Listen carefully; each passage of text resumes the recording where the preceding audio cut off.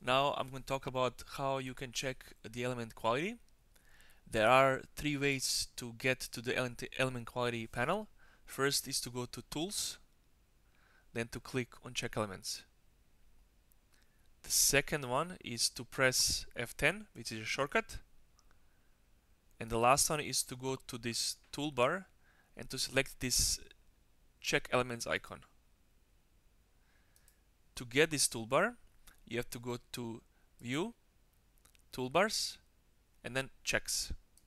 So View, Toolbars, Checks, the toolbar appears, and you have to click on these check elements and to open this panel. Since we have 3D elements, I will select 3D from this option.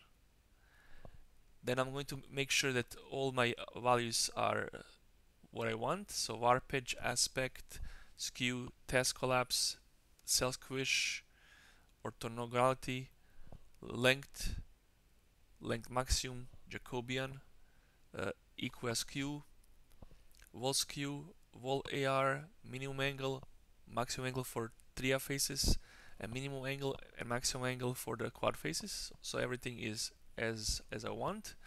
I change this length to 0.8, the length minimum to 0.8, and length maximum to equal to 10.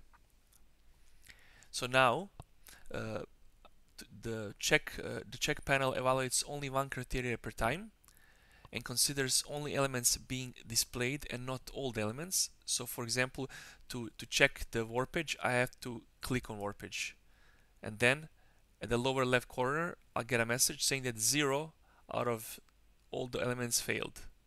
If I click on aspect, I get that 102 elements failed. If I click on skew, I get that 298 elements failed.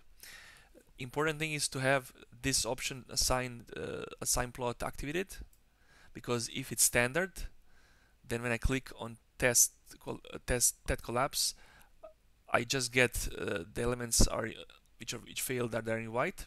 But if I click on this assign plot and I click on TED collapse, the color of elements is changing, so I can see which elements are really bad and how are the elements around. To save the elements which failed, I have to click on Save Failed, and in the lower left corner I get a message: the failed elements have been placed in the user mark. So now I have to click on Return, and a good thing to do is to hide all the elements, and then to go to this Find, then to click on Elements, and to click on Retrieve, and click Find. This is going to display all the elements for each failed, and now here you can look into more details. The next step would be to fix these elements and to make sure that they are of better quality.